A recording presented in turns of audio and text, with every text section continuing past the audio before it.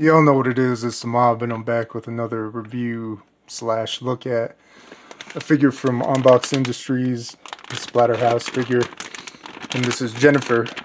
And if you know about the background of the game, Rick's girlfriend Jennifer, about midway in the game, you find her. That's what you're in the Splatterhouse for, looking for your girlfriend. And Rick finds her, and Jennifer turns into this monster. The original colors were like a brown tan color with red, so this is purple with red, which I prefer. I love any figures of purple and red. If you know me, I'm a sucker for purple and red, but I figure I'd wait to open this until I'm able to do it on a YouTube video. So here we are, and this is the reason I have this. I'm gonna open the back of these staples, and pretty much if you're into Safubi, this is how all the figures come. In general, it's carded, or with a header I should say, in a plastic bag.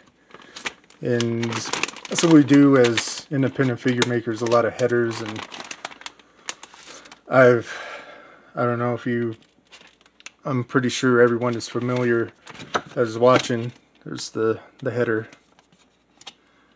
I got sick of headers and I made the boxes for my figures. I think it's good to change it up. You give it a presentation of, you know, feel like you're getting something. And I like it better that way, because you're not only getting the figure, but you're getting the box too. So it's just a presentation thing. But anyway, this is the figure out of the box.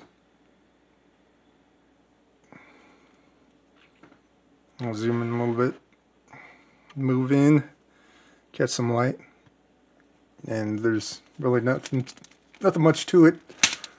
Arms are pretty stiff initially. Hopefully I don't break it. Let's pray. But that's pretty much all the movement in it. Get the arms. I ain't gonna mess around with it too much, but it looks like, yeah, the arms, the legs, the torso, and the head are all molded and then put together. But I'll take it in a little bit so you can see in the light. But very nicely painted. The torn flesh, and you can see the guts and the brain. I'm very happy with this figure. It's very nice. I don't know if you've seen the feet, but that's what the foot looks like.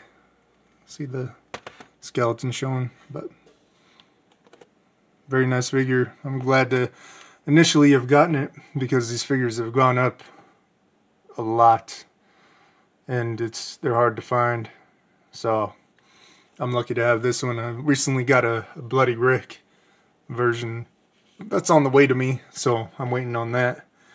And this is all I have to say about this. If you haven't played about the game, go play it.